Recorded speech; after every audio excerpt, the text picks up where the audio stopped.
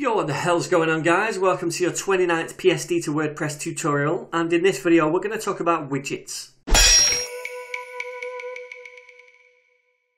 Alright then, so what exactly is a widget? Well, you see this sidebar right here. Everything in this sidebar is a widget. This right here is a widget, these recent posts is a widget, this is a widget, etc. These are all widgets, and widgets are things that we can control in the admin area of WordPress. So I can add and remove widgets to this sidebar in the admin area. Now, how would I do that? Well, if we go to the admin area and go down to Appearance, then go to Widgets, you can see here this is the sidebar, and these are all of the different widgets, and each one of these corresponds to one of these things that you see here. Okay, so we've got the search, recent posts, recent comments, archives, etc. And if we want, we could rearrange these like that. So we've done that, it's saved. If I go over here, refresh, now you're going to see that search drop down here. I want it at the top, so I'm going to put it right back at the top like that. But if we wanted to take some stuff off, all we do is grab it and drop it over here. Let's take off the recent comments, drop it over here. Okay? In fact, we don't want to put it in inactive, just up here. So if we go over here now to the right and click refresh, now we only have those widgets. Alright, so if we want to add new ones, we can just pop them over here like that. We'll put pages there. And then the title, we can say, is pages. And we can sort by any of these things here. We'll just sort it by page title. And we can exclude any IDs separated by commas if we want to. So we'll save that and refresh over here, and now we have the pages. Likewise, these titles in each one of them can be changed by expanding this and putting a title, and you also get different options depending on the widget that you use. Okay, so that's how we add widgets to the widget areas or the sidebar. Now, if we wanted to, we could add more than one widget area on our website. Alright, so let's jump into the code and take a look what is controlling these widgets.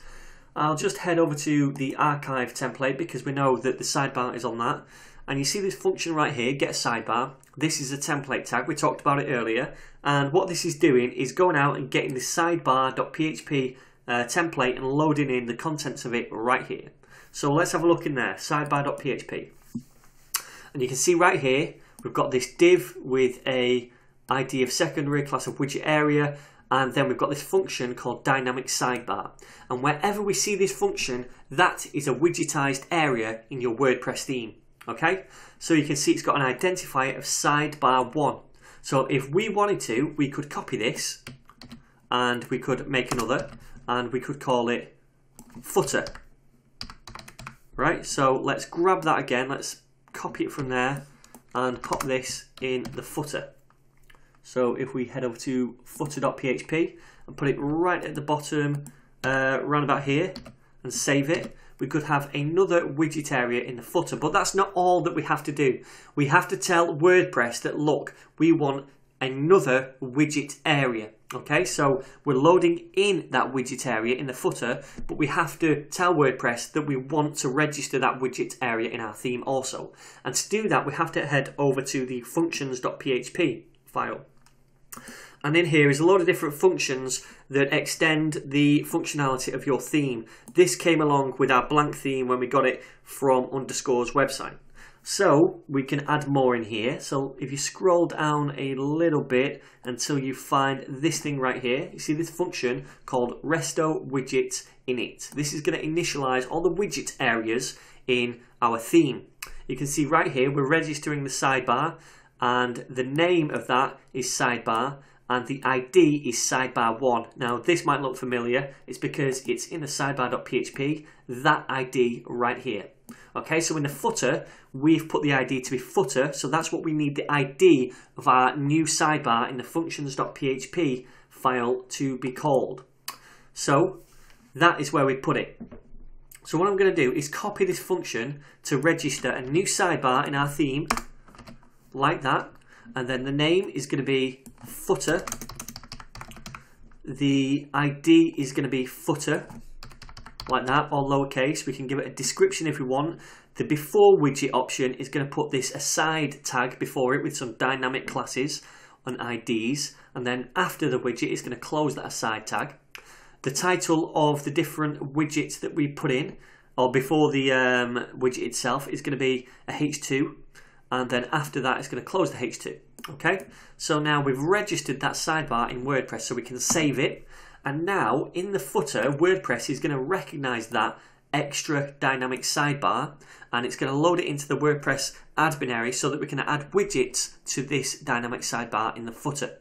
So let's go over to this page again. If I refresh, this time you're going to see another widget area called footer, which we just added in, and we can add widgets to that. Let's just add in a search like that, and we don't need to give it a title. Let's just save and go over here, go to the home page, and if we come down to the footer, now you're going to see that search right there, because this is where the other widget area that we just created is. Okay, so this is what widgets is all about. Little snippets of code or sections that we can add into a dynamic widgetized area in our theme. One more thing I want to show you is this text thing right here. We could add in this widget, and this is basically where you can add HTML, so you can add pretty much anything you want which isn't already here. All right, so that's widgets in a nutshell. If you have any questions whatsoever, feel free to comment down below. Otherwise, guys, I'll see you in the next video where we're going to take a look at plugins and install one on the WordPress website. I'll see you guys then.